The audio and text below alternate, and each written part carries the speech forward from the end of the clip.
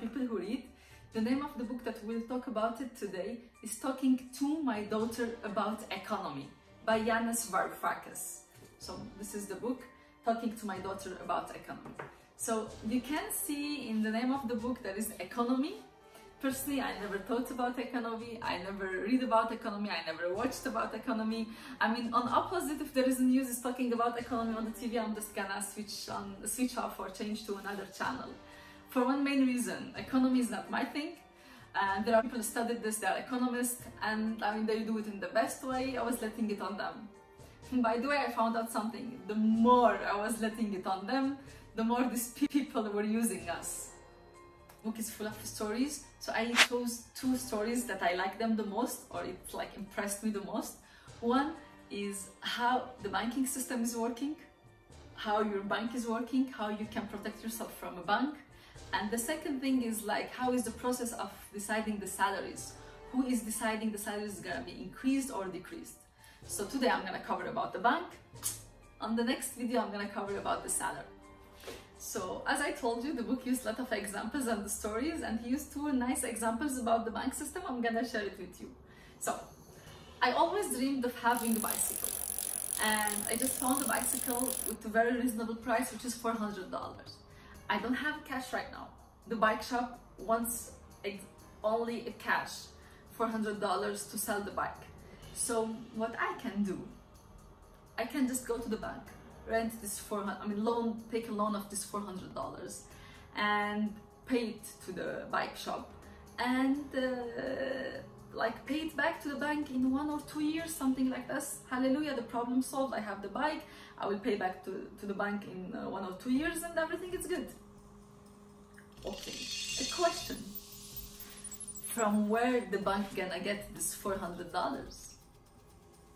Answer, it's not my business. Okay, even if it's not my business, let me give you, standard example, all of us, you were using it.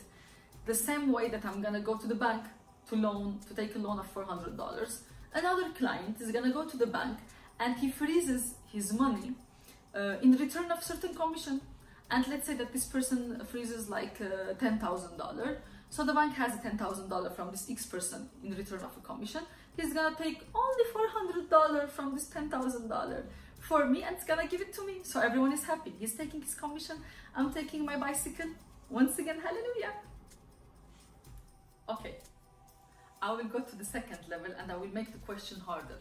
What if instead of me buying a bicycle, you gonna go and buy a building in a very luxury place, and you're gonna make an investment of $50 million. So you're gonna say, I'm gonna go to the bank and I'm gonna tell to the bank, give me $50 million. And the same way that you are asking for a loan, $50 million, you assume that there is someone else is putting $100 million. So the bank is gonna take his money and give it to you. No, that's the wrong answer.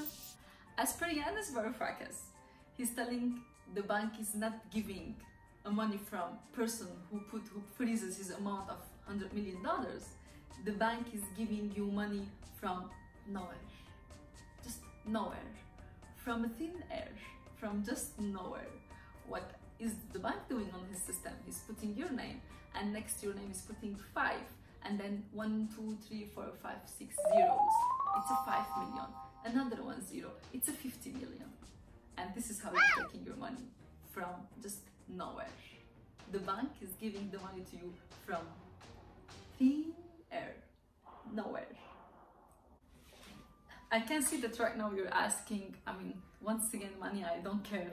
As far as I'm getting my money, so why do I care from where they are getting the money, how they are replacing the zeros and the numbers? Well, that's another correct answer. But let me ask you another question. What if you have money in the bank? You're not gonna take a loan, you have money in the bank. And just tomorrow morning you wake up and you wanna go and take all your money back from the bank.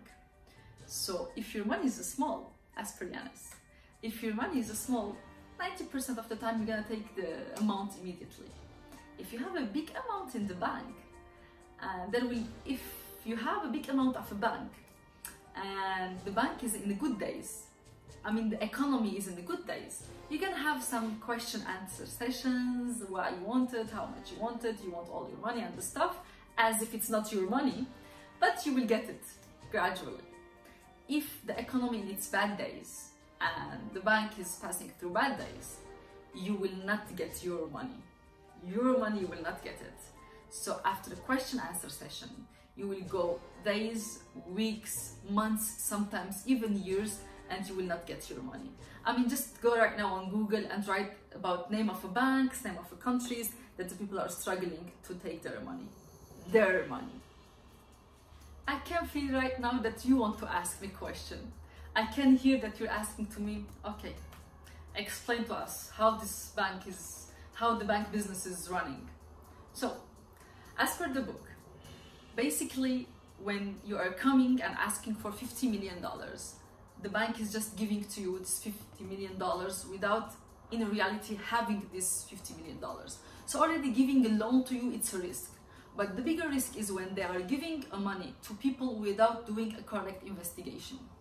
So nowadays in some countries and in some banks, you can just check that they are giving loan to anyone without having a really big researches or investigation, and assuming that this person will return the $50 million on time after 5 years. So the bank is assuming that you will stay working perfectly during these 5 years, you will not bankrupt, and he's assuming that you will not face any problem and he will get the money back after 5 years, as you promised. But like, it's a risk, you know, there is a high possibility that you're gonna bankrupt, there's a high possibility that something gonna happen and your business not gonna go. So if they are not doing the correct researches, the correct investigation, and they're giving a loan here and there for every single thing, then there is a big problem. And as per Yanis, so the more a bank is giving a lot of loans for every single thing, the more this bank is risky. The more you see a bank which is giving high commissions for freezing the amount, the more this bank is risky. I can see that you're shy and you want to ask another question. I'm gonna assume that I'm hearing this question and you're asking, okay, what if I want my money back from the bank? I mean, I want my money to get it from the bank. How the bank is gonna do? To whom the bank is gonna run? So, in this case, the bank will run to the daddy of the bank. So there is the bank and there is the father, the daddy. The daddy of the banks is the central bank. So, when the bank is not able to return your money back, it's gonna go to the central bank. And the central bank is gonna loan to the child who is in the street, I mean the bank, your bank, I mean, $50 million to give it back to you. Of course, in this case, the central bank is taking a risk as well, but taking a risk is more important than securing the reputation of the bank, securing the system of the banks. So yes, the central bank will run to save your bank, which is not able to give you money, in order to not let his reputation be ruined or a rumor just come outside. So what I'm trying to explain, that the central bank won't allow a rumor to appear about any bank. This is where the term comes, too big to fail. So, how it's working then? Right now, I think all of us were thinking the same thing.